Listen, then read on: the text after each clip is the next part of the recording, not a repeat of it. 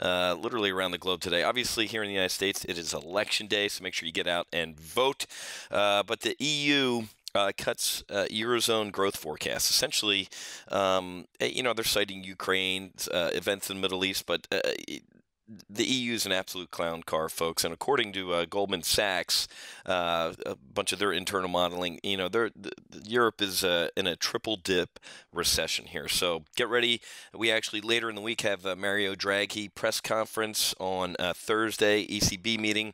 So Mario Draghi's under a lot of pressure to really do something. Okay, so we'll see if Mario Draghi jumps into the Kuroda Bank of Japan pool of coming out of the blue with some quantitative easing or even some direct asset purchases. So really interesting to see news coming out of Europe. Here in the United States, we're kind of wallowing around here in the market. Dow's essentially unched. S&P's down a little bit, maybe 8-10 points, just wallowing around with no major drivers. The only real big macroeconomic report out today was the Q3 GDP, kind of a heads up, because the U.S. trade deficit was worse than expected as goods and actually as exports and imports drop. Usually it's a kind of a scale. Exports are good, imports are bad, and vice versa.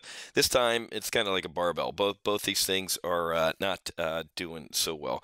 Biggest deficit since April. Okay, we missed expectations, and it's kind of solidifying the idea that not only is there slack in foreign demand for U.S. goods, but the U.S. manufacturing sector is also undergoing contractionary realignment. Okay, so that's definitely not good for Q3 GDP. Okay. AIG came out with earnings yesterday. Really nice beat. Completely blew away top line numbers there. Stock's a little bit down today, but we covered this in our primary live trade brief. Definitely we'd be looking at this as an opportunity to potentially get long AIG. We have a bunch of long call diagonals that are looking really, really solid in our model portfolio. This one's been on the longest. It's up about $7,400 long call diagonal. So really like AIG, like it on this this pullback here, and I'd be looking to get long. You really can't. Take a look at the past 2 years, actually 2 years on AIG. You can't, geez, that is just, the trend's your friend with AIG. So like an AIG, really funny that about 1,400 points ago on the Dow, St. Louis Fed President Bullard said, hey, I wouldn't be averse to a QE4 type of thing. Remember that? And he kind of... and you can see down at the bottom there, mid-October, a logical policy response at this juncture is to delay the end of QE, meaning as the market imploded, so look up at the top here, we should be willing to remove accommodation. What happens? Market goes full freak mode. Market goes freak mode. Well, we can't let that happen. So, a logical policy delay, boom. And then here we are all the way up here. Economy in good shape. No need for more QE now. I mean, this guy, these Fed folks are supposed to provide us guidance and clarity and be a calm, steady hand. And this dude's just all over the place. And the market is reacting accordingly. So, Mr. Bullard, get your message in line here because the market's really getting sick of your...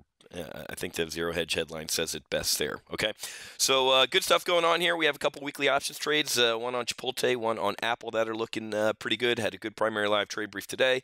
Have some options trading tomorrow night. So good stuff going on. Keep an eye, obviously, on the flight schedule for Friday. The biggest thing going on is our non-farm payroll numbers and the unemployment rate. So get ready for that. And then Ms. Yellen will follow up after that with her comments. So it'll be interesting to see what the print on the jobs number is and exactly how the chairwoman spins it. Okay, so have a great rest of your day. Happy hunting. Make sure you hedge. I'll be back with tomorrow's sit rep. We'll see you.